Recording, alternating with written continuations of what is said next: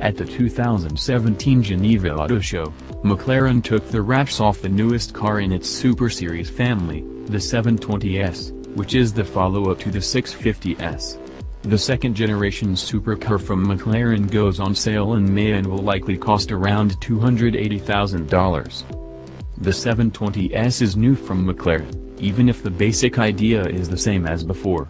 The 720S is a mid-engine two-seater powered by a new 4.0-liter twin-turbo V8 that makes 710 horsepower, or 720 metric HP, if you prefer, and 568 pound-feet of torque.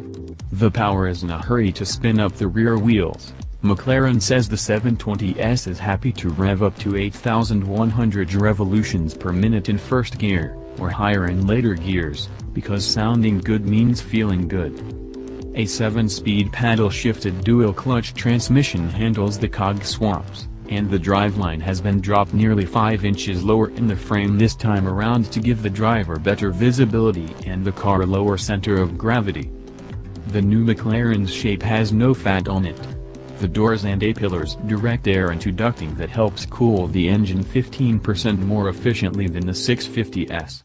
McLaren engineers left the side ducting for the radiators on the cutting room floor this time around as the 720S manages to keep its engine cool without it.